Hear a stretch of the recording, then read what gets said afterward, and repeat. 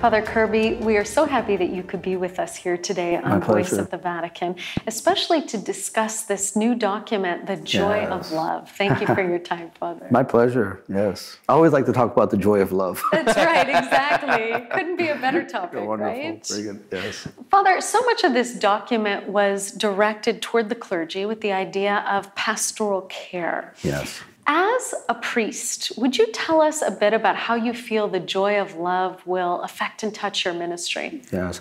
Well, I think it does some very helpful things in terms of just pastoral work.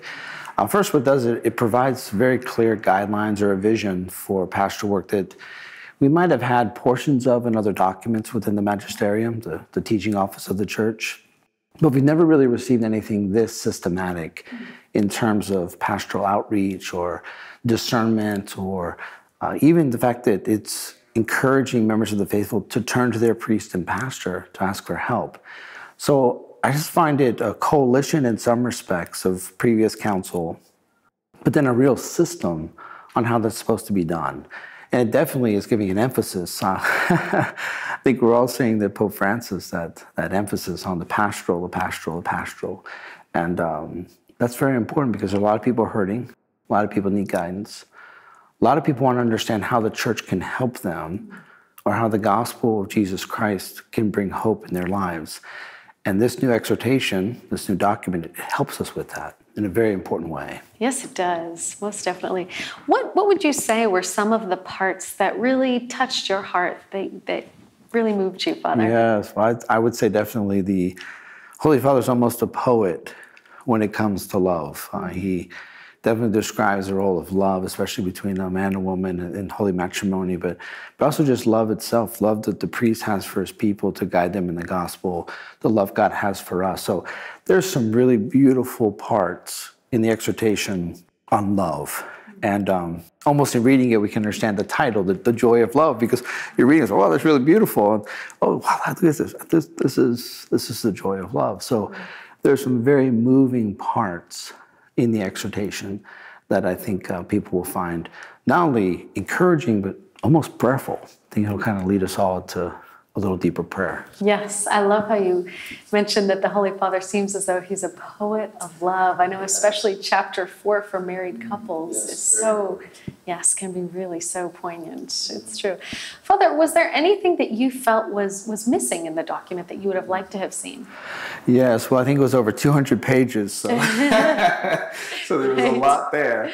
But, and I do say that joking, but also is, no pope can put the entire teaching on anything in one document.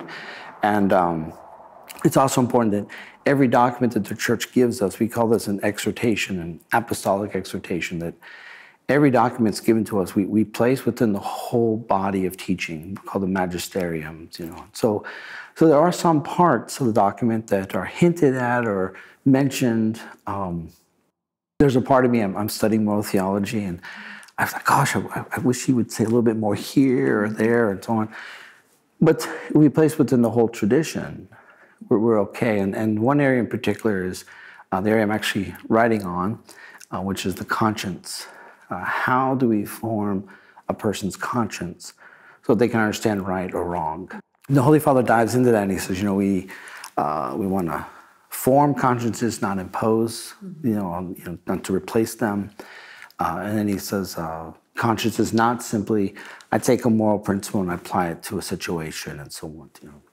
Now, both of those are correct, but both of those maybe need a little bit more explanation. And the rest of the magisterium provides that. We have other documents by the church that can help us develop that. And to the priest that it's directed to, those priests will know, okay, this is a part, I need to go back to Veritatis Splendor, which is another document, or I need to go back to Familiaris Consortio, which is another document, that the priest has to be kind of a doctor of truth and doctor of formation in terms of helping somebody. So that's one area I would point to, and it's kind of my area. Right. So I'm a little biased. Sure. But again, I mean, in light of everything the Holy Father put in there and what he was trying to address, it's a great document. So, and it will help the life of the church. And Father Kirby, what is an apostolic exhortation? Yes, that's good. First of all, it's a big name, isn't it? Yes, it is. So first time, the adjective, the first part, apostolic, just means it comes from, from the teaching office, from the apostles. So the Pope is exercising his authority that was given to Peter and the apostles. So it's an apostolic. It comes from the line of the apostles and so on. But exhortation in particular is actually one of the lowest forms of teaching. The highest is called an apostolic constitution because it involves the structure, the constitution of the church. But there's an encyclical. We've heard of different encyclicals. Laudato Si, the Holy Father's encyclical on the environment, was an example. But an exhortation is a little bit lower. It's an exhortation. It's a reminder, a direction, usually pertaining to something in the life of the church. So we have exhortations on confession, exhortations on family life. Here we have an exhortation on love, So definitely part of the teaching office. Something that should be taken very seriously, but it's an exhortation. It's not meant to be a thorough teaching document, but a reminder, an exhortation, a kind of, hey, you better be doing this. And we all need those reminders every now and then, don't we, Father? Yes. It's true. Father Kirby, thank you so much for being with us today. It is a joy to have you. And we very much appreciate your insights on the joy of love. Thank you, Father. God bless you.